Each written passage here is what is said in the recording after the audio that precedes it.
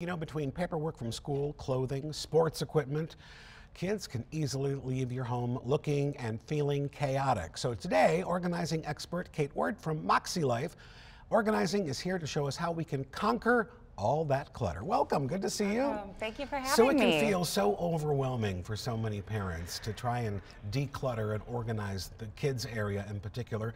Where do you start when you're feeling a little bit overwhelmed? Well, I do like to zone out an area. Yeah. And sometimes it's simple fixes, like they don't realize that maybe I need to hang hooks, like for the kids to hang up their jackets. Okay. Or, you know, I've had it where I've been in homes and they're like, the kids are throwing the laundry on the floor. And I'm like, do they have a laundry bin in their room? You know, so sometimes it can be a simple fix, but if you're looking at a more large scale project, first you want to cast a vision with the kids. And I say that with all my clients is more stuff, more time, more energy, more money. So really talking to the kids, casting a vision, getting them on board with it, saying, you know, we want to, as a family, spend more time together. Maybe we want to reward ourselves with a little play day or an outing for, you know, for decluttering. So get them motivated for that. Okay. Yeah. So, and then another thing is there's different schools of thought, and we're all guilty of, you know, taking our kids' stuff and maybe, you know, on the sly, making it disappear. Yes. But I try really hard not to do that and encourage families to really work with side by side with their kids. Because we want to teach them to have a it teaches them responsibility and self-sufficiency, right? Right, absolutely. And so we want to teach them that shared responsibility and ownership. Someday they're going to have roommates. Someday they're going to have a partner. Absolutely. So those are some big things. And then when we're working with kids, you know, something to keep in mind is keeping it age appropriate. Okay. So you want to be able to embrace some chaos, you know? Right. And my son tells me, he's like, Mom, not everything has to be perfect, and it's good.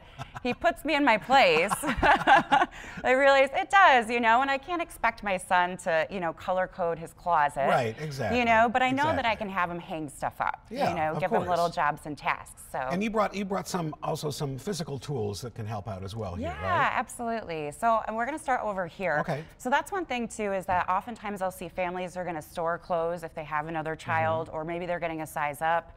So what I like to do is keep things in clear containers and give yourself some ground rules or some limits, because I've seen it where there's bins and bins and bins full. But you know, be conscious of that, like how much clothes do you really need, and pick your favorites. So with these, you know, another thing that people don't realize is if you roll things up, or if you go Marie Kondo with your clothing. I was going to ask about that. Yes, you see how I lovely folded those into tacos for you? Yes, because it brings us joy. It does. It's just sparking all over the place. That's right. Yeah. So there's some different things. Another thing, you know, it'd be a whole nother segment to talk about papers. Yeah, true. That is a big one. But I do like, you know, vertical files are great to conquer some of that paperwork. And again, it sets limits on things. So, you know, like, oh, it's full, or consider making like a bucket day on the weekends. We're like, okay, we're going to sit through together and go through the paperwork. Do you want to sell knotted bread, or should we just donate to the school? You know, do you want to play soccer? Go through. These also work great for storing craft supplies. Okay. Additionally, this is just a male hanging, and you can get those and get them all decorative and pretty it up and stuff. But it's also I love what you've done here too with this. I know. This Lazy Susan. That's yes. Turntables are huge. I love these in crafting areas, and it's mobile, so you can move it and you can create a nice display. I love this. Now, what do we have over? Same kind of same idea, right? Yes, this is IKEA for the win. But what I love about these is you can take them out. You know, you can easily contain them. You can take out what you need and put it back. So that's another thing. And then I always tell people, you know, the cube shelves are really popular. Right. And I do like those, but sometimes when we can't see what we have, the kids forget. And it's great for in a main living space if you're trying to, you know, can see. You're just trying to hide. We see a lot of stuff hiding in there. Yeah. Absolutely.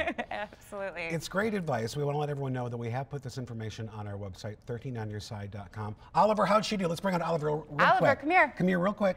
We want to show you off on TV because you're the reason the mom has gotten so organized. And I have to say, I did motivate him to declutter his room. He got rid of 2 bins of stuff. Great job. High five, man. High five. Everything is on our website, 13onyourside.com. Great job. Thanks, everyone. And we'll be right back.